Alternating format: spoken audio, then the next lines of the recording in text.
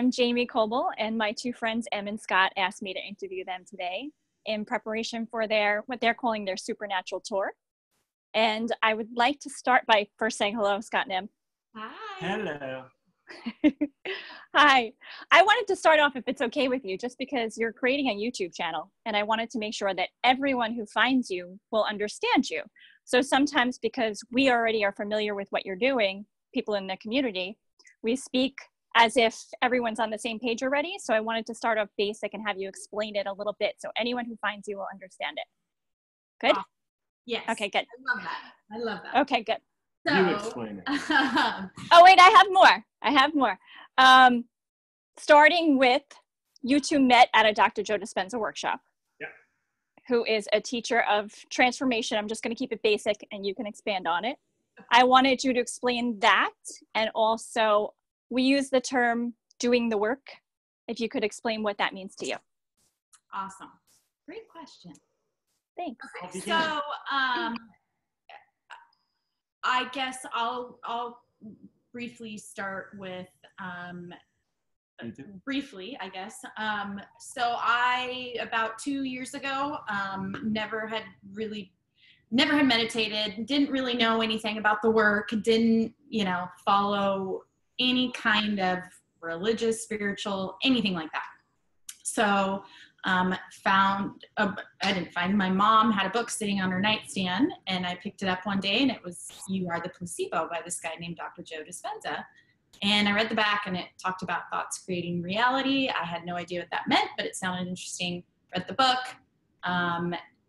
It completely changed my life. So to me, I notice that all the time, but of course you said that, because we talk about the work all the time. And for me, the work just means constant self-improvement in whatever form that may be.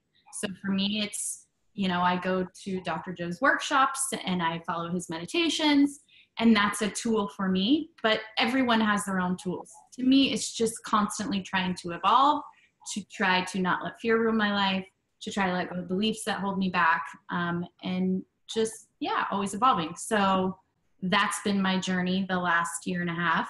To keep it short, I had been in a very dysfunctional marriage and life, really my whole life. And, through starting to implement the meditations and going to these workshops, meeting new people, finding myself along the way, I started, a new path, I guess you could say. And that's when this man walked into my life. I had known that I wanted love more than anything, more than when I started this journey. It wasn't about money. It wasn't about experiences. It was really just about love for me. Seriously, it was just about finding that love. And I let it go that it had to come in the form of my husband or anyone. It could just come whatever way it was supposed to come. And amazingly enough, as we all know, as soon as I did that, everything that I have ever wanted in somebody walked into my life. And without getting so cheesy, he really is everything I could ever ask for in someone else. We literally talk about it all the time. It's crazy to me. Some mornings I wake up and I'm just like, oh my gosh, how does a person like this exist for me? How does somebody that completes me so, not just completes me, but understands me on a level that nobody else has my entire life? So yeah, we've been on this journey together for about a year now. And about 4 months ago, I came out of a meditation and looked at him and said, we're going on tour. And he said, what? And I said, we're going to go travel across the U.S. Sure, honey. Whatever. And we're going to interview people. And we're going. I didn't think that was going to happen. I was just appeasing. Oh, yeah. Whatever you want.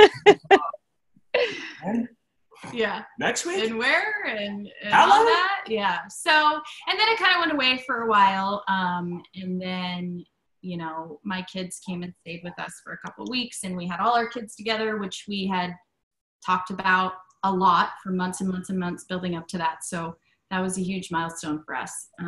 And when they left, I told him got to do this for our kids. They need to see other people, sharing these stories besides just hearing us share them. And it's important to show them that you can follow your dreams, even if they sound stupid and silly. And even if you don't necessarily know why you're doing them, because I really don't with this tour. I don't know. I just know it's something that we have to do. And I think we will find ourselves being inspired a whole lot. Absolutely. Already are. Sure. Already are. And absolutely.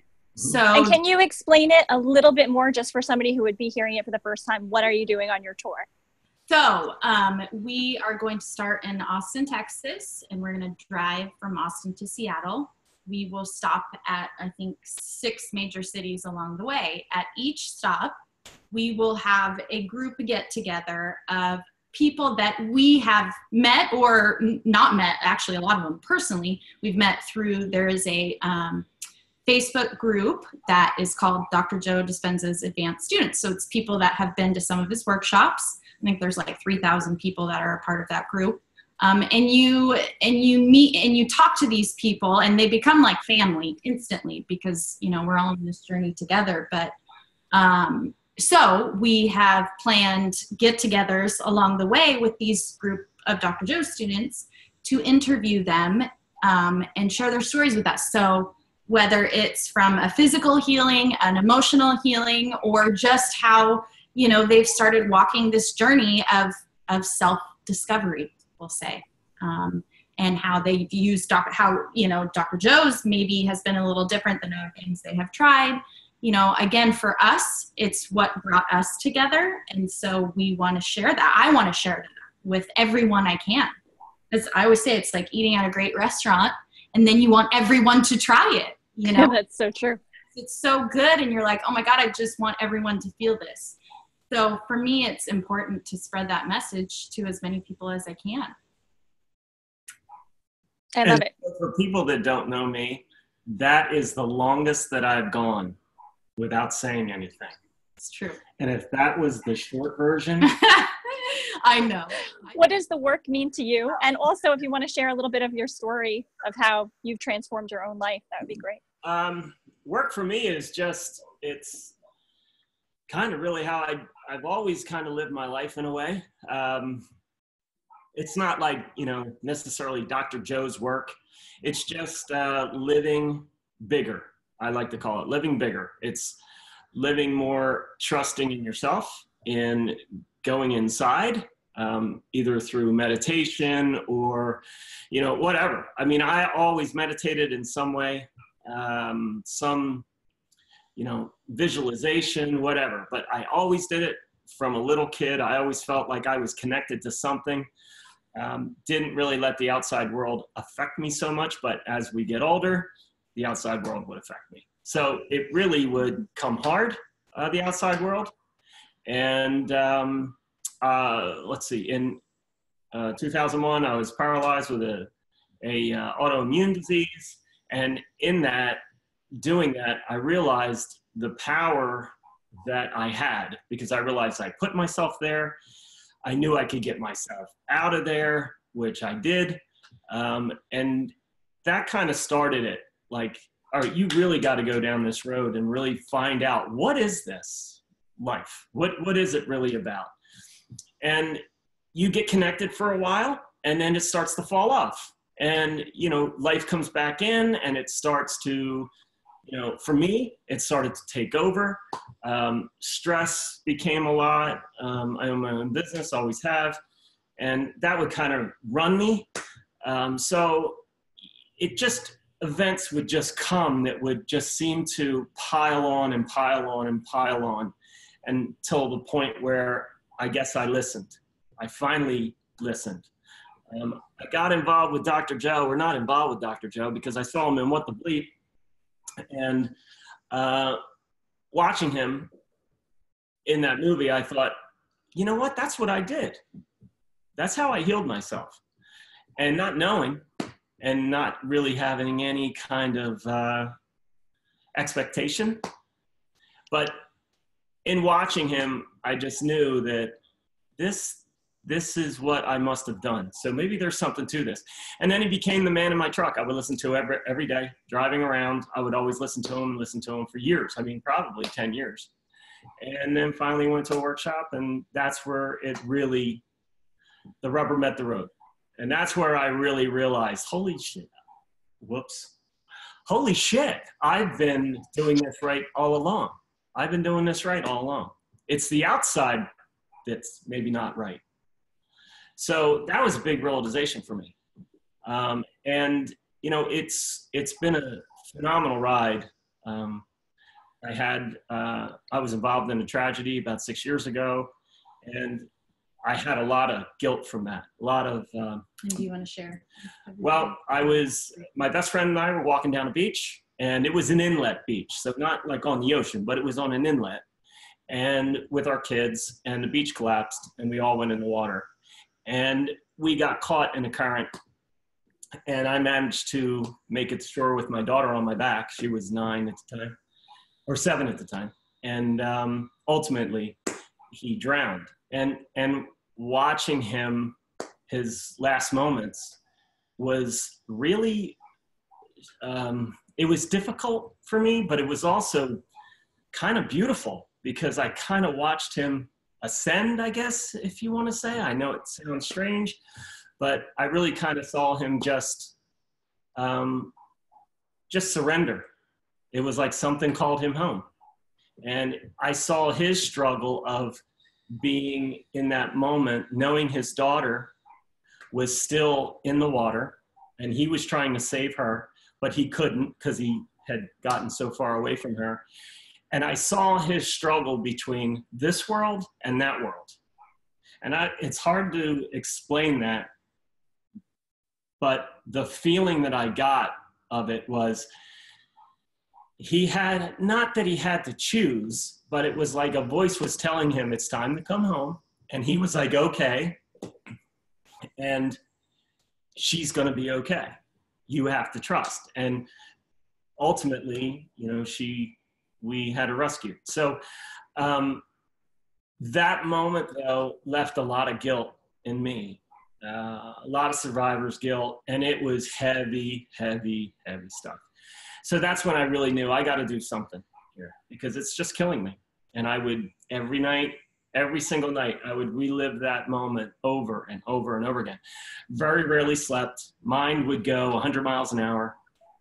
And I would constantly ask him, please, you have to come. You have to forgive me. You know, this is my best bud. It's like, dude, I need you. And then finally, in a workshop, on a floor in Mexico, he came. And, you know, it was just, you know, a few simple words of it. It's never been me. It's always been you. Meaning, I've always forgiven you. You're the one who hasn't forgiven yourself. So we called each other ugly. That was our nickname for each other. And I always said I was looking for ugly. And, you know, I ended up writing a book called, Finding Ugly. And that's really what it was about. It was about finding me, not necessarily him, but really just trying to find what I am inside. And really, that's what we're all just trying to do, love. And we're all just trying to find that. And we go out into the world into this 3D reality, and we, you know, buy cars, we buy boats, we think this party's going to be great and change my life, and this job is going to be phenomenal and change my life. None of it matters, because in the end, it's just trying to get in touch with who you really are. And I think that ultimately is doing the work, getting in touch with your ugly, the thing that is inside you that you finally, hopefully find. Anyway, that's what the work is for me. What was the other question? What is this tour? Oh, the tour. The tour, again, is, you know, Em and I both have our stories. We've shared our stories a little bit. And it really is just finding people's stories. I love when people say to me, you know, well, I just never fit. To me, that is just like the greatest thing, because you don't want to fit. If you fit into this 3D world, then you're not connected to what you really are. That's just my feeling. So when people say I never fit, I was always different.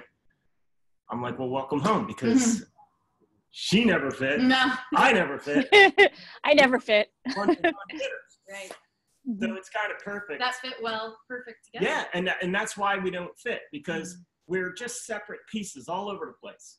And now through this work, it's bringing us together as a nucleus. Now we're kind of, the body parts are starting to come together, and we're all branches, but we still are the tree. So we're all connected, and that's what we're just coming back to the tree. So, you know, the tour really is just connecting with those people and feeling that love and just trusting the people that show up are supposed to show up. And if we show up, we're supposed to show up. If we don't, we don't. And, you know, hopefully we can take somebody else's story that maybe they didn't necessarily want to share. Maybe it's something they didn't know how to share. Maybe it's something they didn't even know until they started doing this work, which I think it has happened a lot. Taking that story, sharing it with people, and maybe it connects with somebody and says, oh my God, that's me. That woman is telling her story. She's telling my story. And maybe that frees that person. And really, in the end, isn't that just what we want? We just want to be free from ourselves. And I think too, part of it for me is, again, standing on the edge of my fear. So this was kind of a big thing for me. And I thought, okay, well, great way to step into the unknown and challenge myself. And it's so funny because you want these things, or you think you want these things, and then they come, and then you're like, oh shit, what do I do now? Really? I really pushed And she had myself that. She had that moment yesterday. I Wait, did. what have I done? Oh I don't my wanna go. God! And she's like, I don't want to go. I'm like, well, we're going because now I'm excited. Yeah. And we're gonna go. So Yeah. You know, Actually, that's what I like about you two, because you support each other's dreams. And I think that's the way it should be. You're on the same team. Absolutely. Yes, Oh my God. so It's really ridiculous. It is ridiculous how perfect a fit that we are. And, you know, she kind of started on it a little bit. So when we had met, it wasn't necessarily like a spark. It was just like, wow, what's happening here? You know what I mean? It's like, this is crazy. Like I was saying to myself, this is crazy because there is something here. It's like, I just really met her, and just being with her for the last, whatever, couple hours, I feel like I've been with her all my whole life. And it's like, that is me. It's a mirror. It's like everything that I love, that I have found in myself by doing this work is in a mirror right in front of me. So it was like I was looking at myself, my true self, my heart. I really was looking at my heart.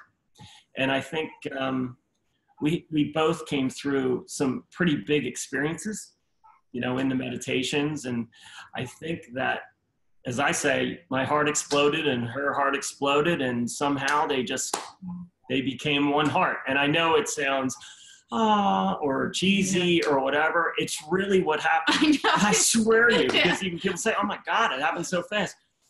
Well, I just knew I was not going to let it go. There was no way that I could ever let that go. And, you know, we've lost a lot. I mean, a lot of people have fallen out of our lives. A lot of people have said, you know, oh, he's crazy. And well, I don't care. You can say whatever the hell you want. It doesn't matter to me. It really doesn't matter. You know, just talking the other night to a woman who, you know, she just was having such a horrible time for like 10 years, and doctors had no answers for her. We don't know what it is. Well, that's a good thing. And we don't know what to do for you. And she just had to figure it out. And she did. And 19 years old. 19, this started with her. And it was horrible. And she didn't really have a spiritual background, nothing. She had no reference for anything. Yeah. So she had to go within, and she healed herself just through knowing it would only come from within. And she will be interviewed. So. And she will be, yeah. Oh, but not, and of course, and this is how this work works. She just came to our door. She literally came to our door. We had no idea anything about her story. She came with somebody that we were just talking to about doing some work with. And it was, you know, his girlfriend. And all of a sudden we're hearing this story and I'm like, oh my God, see how this works? And, you know, when you say spirituality or whatever, it doesn't have to be, you know, God or whatever. Yeah. It's just whatever gets you there. Yeah. If it's taking out the garbage, if that's spirituality for you, hey, whatever gets you there. You know, it's not about, you know, Dr. Joe. It's not about that. It's about what gets you there. He's a tool, just. Oh, he's a tool. Oh, he's a tool. He's a tool. Really he's a tool, like. She didn't mean it that way. No, I think, you know, it's, you know, what, like he said, whatever you find that works for you. I think the most important thing, as I said before, is, you know, I think why his is a little different is because it's focused on, it all comes from within. There's nothing outside of you. So Dr. Joe is within. Yeah. Dr. Joe is within. You're Dr. Joe. He's the first person I've really heard that says it's all beliefs. It is. It's all a placebo, and it comes from within. Your healing will only ever come from within. Yeah. It's not, and you have to go do 5 jumping jacks and then turn around in a certain way 5 times and then lay your bed a certain direction. And, you know, it's really very simple. Okay. So I want to kind of jump back to that last discussion a little bit, because I think that you're going to tell everybody else's stories. And I think one of the stories that will impact other people based on your transformations is you've shared with me individually that you also had lists of qualities that you wanted in a partner. If you were going to envision your perfect life and who you wanted to be with, you had these lists in your mind and you were creating that consciously. And then you came. So I wanted part of your story is for the people who may be watching that don't have satisfying partnerships, or maybe somebody who's watching that longs for it, but has a limiting belief around it, what would you say to them? For me, it was, there were certain things I love to do. Love to ski, love the outdoors, but love to ski, love the ocean, love to be on the ocean. That's a huge part of my life. And, you know, fishing, whatever, it doesn't matter. I'd love to just go out on the boat. And I would see my friends bring their, you know, wives out, and I'd be like, oh my God, it's just what I want. And I would see one good friend of mine, he would always post on Facebook, him and his wife being on the boat and the sunsets, and yeah, it's just what I want. And then I would just look through like magazines, or there was a boating forum, and guys would post pictures of them and their wives, you know, on the boat. And I would just, it was just like a silent want. It's like, God, I just wish I had that. I want that so bad, to share that with somebody. And you just kind of file it, and it just goes back into your head. And it wasn't like anything I was really searching for. I wasn't doing that at all. Mm-hmm. I was just in my life. Mm-hmm. And no expectation whatsoever. And, you know, especially doing the work. When I found this, I didn't have necessarily someone that I could share it thoroughly with, that maybe understood it or saw it the way I saw it. So I think with us, it was so unexpected, because it was never expected. I never looked for this. This isn't what I was looking for. I really wasn't looking. So for someone who doesn't have that partner, I think it's a very simple thing to get that partner. And that is to be your future self, right? So that's one of the tools we teach. Like one person, I would say, just lay in bed and look at the bathroom door and just think, oh my God, he's in there. And just do that like he's really in there. And just feel that, what that would feel like. The man of my dreams, who I would always dream about, is in that bathroom right now, right behind that door. He's there, and the door's going to open, and my heart's going to explode. And I think that's what we're doing. We're training our brain, and we're training our bodies for that moment to come. So in order for that moment to come, the moment has to come to bring the feeling. So that's really, I think, it really isn't hard. It's just connecting, and it's just fooling yourself to believe you're already that person. And that goes for relationship, money. It doesn't make a difference what it is. So bottom line, it just comes down to be just happy. Just be happy. Even if you're not, fake it. Find the things that make you happy. Money isn't going to make you happy. A relationship's not going to make you happy. If you don't have yourself, if you don't find yourself, then you can't find anything else. So you have to start there. Yeah, I mean, I obviously would ditto a lot of what he said. For me, it was, you know, I was in a dysfunctional marriage, but I was in a dysfunctional marriage with myself as well. So, you know, I think my life was a reflection of what, of my thoughts and feelings inside, absolutely, and how I felt I 100%. Deserved to be treated, and vice versa. So, I thought I had no way out. When I started this work, I started journaling every day. And it's funny because we found my journal a couple months ago and was reading through it. And it started off with my ex-husband's name, Sean, and started off with, you know, Sean will be this, we'll do this together, you know, we'll do this work together. And it was wanting that. It was thinking, if he just changed, then everything will be better. If he just follows this, then everything will be better. And then as I started progressing more and doing the meditations and looking within more and trying to be conscious more, and it changed to, I think I just said him. I would change it to him. So it wasn't Sean, it was him. It was just him. And so the first workshop I went to, I did actually make a list of everything that, you know, and it wasn't like he'll have brown hair and it was gorgeous. Yeah, it was, my kids will love him. I will feel free. I will feel like I can be myself. And I didn't know if I wasn't writing that about my husband at the time. I was just knew that that's what I wanted to feel, was that love. Yeah. So a couple workshops later, had an experience, like he said, totally broke my heart open, fell so in love with myself more than I even thought possible. And of course, that's the moment where I didn't need any of that. I didn't need somebody for that. I just was excited that I found that finally in my life for myself, and things became so clear. And a couple weeks later, literally everything I wrote down. So we didn't need it. It's not like we needed that within each other. Yeah. And, you know, we had to overcome ourselves for a while because things would come up and test us. And it was a lot of trusting, because I think we both listened to the voices in our heads that was finally saying, all right, are you going to shut up now? Yeah. And then when you do, finally, when Scott shuts up, and when you get rewarded, and when you do something that you thought you would never do, or is really hard to do, or face a fear, it's scary, but you get rewarded. And it's kind of like, you know, it's kind of, we always say that, you know, the guys upstairs, not the God, but they're just kind of a couple of stoned, you know, 20-year-olds saying, like, we're little puppets, you know, screwing with us and say, hey, let's do this to Scott. Let's see what happens. Let's see how he handles it. Oh my God, he did that really well. Throw him a bone.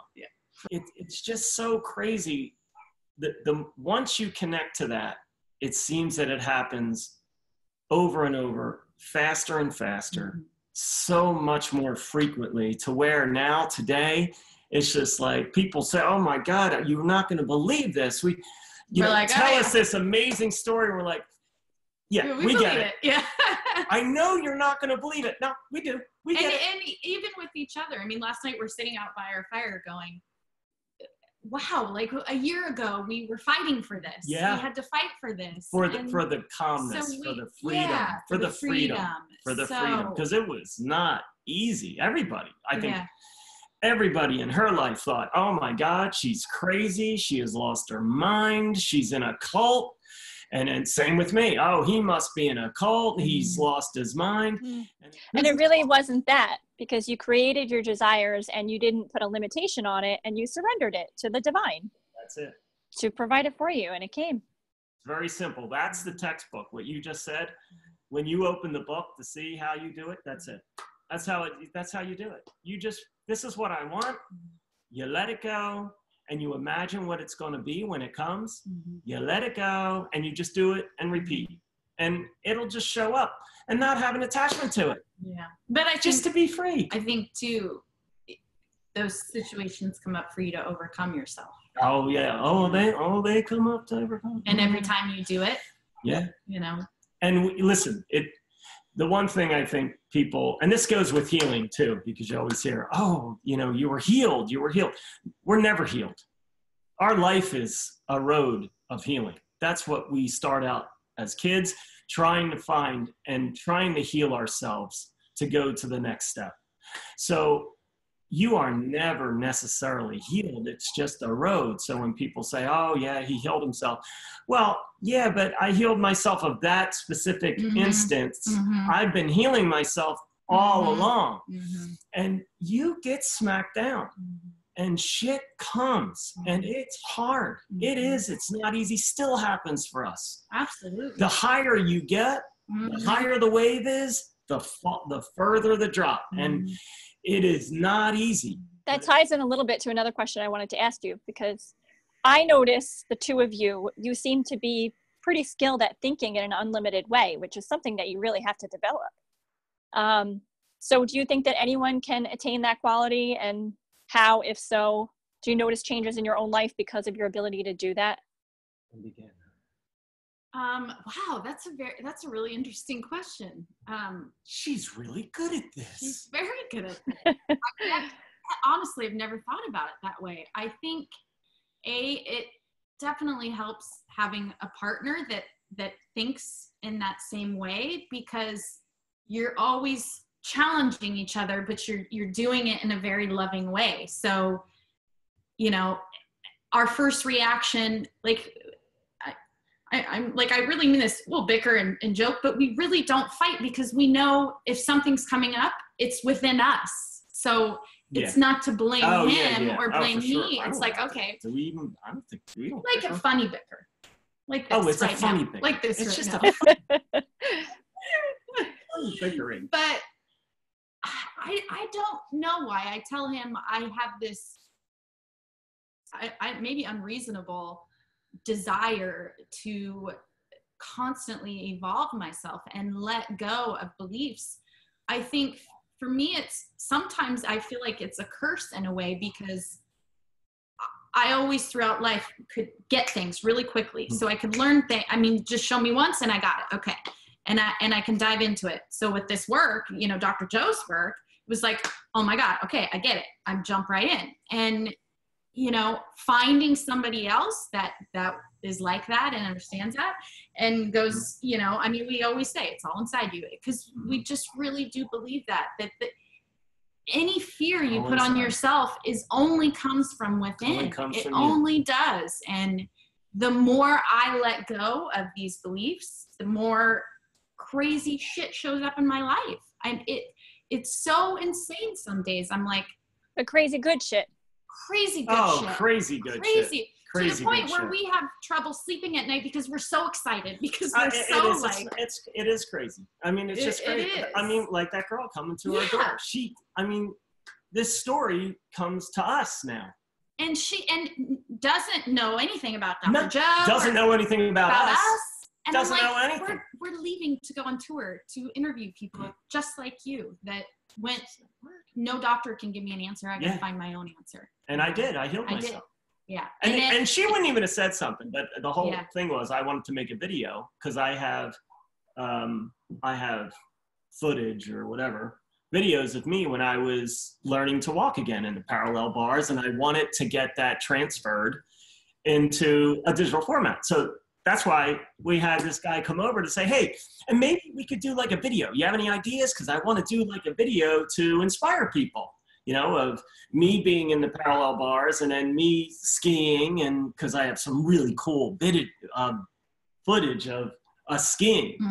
And here comes this, and I'm telling the story of, oh, wait, you're paralyzed. And I'm telling the story, and I see her, and she's just like, I have a similar story. And I'm like, of course you do. You attracted it to you. I'm like, oh my God. And 3 hours later, you know, we're 3 hours later, we're just like, we are best of friends. Like we always say it, when you find somebody, doing, and again, this work, it doesn't have to be Dr. Joe's work. It's just being in this place, self-improvement, whatever you want to call it. Finding yourself, going within, whatever bullshit you want to call it.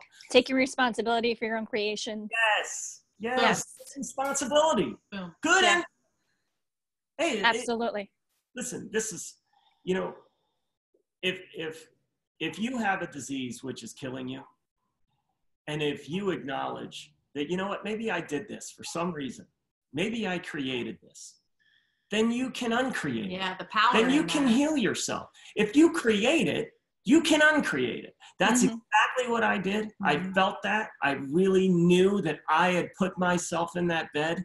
Without question, I knew I did. So I knew that I could get myself out. And that's why it's all inside me. My eyes don't look out. My eyes look back into my mind, and I'm just looking at a movie screen. And that's who I am. Whatever is on that movie screen. But the best part about it is the movie screen is in my mind. So everything that is on the movie screen, the walls, this, whatever this thing is, this hideously ugly couch, this house, this outside that I see, the trees, all of it is just inside my mind. So I can change the location. I can change the environment. I can change what I see. I can change my partner. I can change anything if I only accept what I have done already, good or bad. Good or bad. And I think another thing too is we really don't live like most people. I mean, we don't watch the news. No. We're very limited on what we put in our quote unquote fishbowl. We don't engage in politics. It's taking your power back. And I think limiting, there is so much that our brains get filled with on an everyday. And we always say, you know, we live very different lives, and it has not always been easy, as we said. But the reward, the people I have met, you know, him alone and you guys, and you know, the experiences that I've had way outweigh those moments of complete fear. But I think every time you do that, you go, oh, wow, the world didn't fall apart and I got through it and it was even better than I thought. And every time you do that. So I guess to answer your question of, is everyone capable of it? Absolutely. Oh my God, you know, everyone's a part of us. Everybody's capable of feeling love and being free. Everybody to be willing to take that step and push against it. Is that easy? Hell no. Is it worth it? Hell yes, always. Yeah, it is. It really is a question of living your fear or living your love, you know, and you can do both. And honestly, I think it's a lot easier to live fear because I think we all do it really well. And I think when she says that, my best buddy, who we live with, he was saying, well, did you hear about that hurricane? I'm like, no, because there's no hurricane. And I mean, he's like, oh, I forgot the fishbowl. Yeah. And I'll be like, yeah, it's not in the fishbowl. He thinks we're nuts. Do you realize that people have died? I said, I mean, listen, I know it sounds crazy, and I don't mean to sound insensitive, but how do you know? How do you know people have died? How do you know? And how do you know that death hasn't freed them? Because that's another one. Well, you know, oh, well, he died. Well, maybe that was the greatest thing that ever happened to him. Because maybe that's what he's been trying to get to. Maybe he's been trying to get out of this body so he can feel love. Well, maybe he accomplished it. And I think we don't know other people's journeys. No, we don't know anybody's journey. So who are we to ever say? I think it's, you know, I always tell him it's a great conversation he should have with people about death and really looking at that in a different way than we've been taught our whole lives, because we don't know. Yeah, and if you want to call it heaven, sure, sounds like heaven to me, but I don't think there's a guy in the white with a gate saying you're allowed in or you're not allowed in. That's just bullshit to me. I think that's all the questions that I have. I think that you've answered throughout what love over fear means to you both, because you're living that way. And I love your sweatshirt. And she creates t-shirts and tank tops and sweatshirts that say love over fear. They're awesome. I just want to say that I'm really proud of you guys, because you created this vision in your mind and you're going after it, and it's scary, but you're still going forward with it. And it's exciting because you're going to be sharing a lot of stories with people that they may not otherwise have had an opportunity to hear. And 2 people already actually that I've interviewed via Zoom one lady we ran into at this group that got together, she was talking to me, or I was talking to her about the Gwen, the first lady I interviewed, and what she did with her spine. The lady's like, oh my gosh, I have all these spine problems. Of course, can I, I said, oh, you got to watch this. And I was able to connect them via email. And then it just happened again with his accountant's wife was Parkinson's. And we know a lady that was in Cancun that is working on healing herself from Parkinson's. So I was able to connect those two. So that's what it's all about. It is really crazy, because I think that just comes. That's the work. That's how it shows up. For me, all of this it all goes back to 6 years ago when I watched him in that moment of reaching his brink, Your friend. My friend. And when I couldn't save him, when I didn't have the ability to save him, it opened a world that I have to save somebody in his name. So it was always, I will never let anybody forget you. I will never let anybody forget your story. And I will tell that story to whoever will or will not listen, because I think when people hear that story, it summons courage and strength in themselves to go out and find and fight what they've been looking for.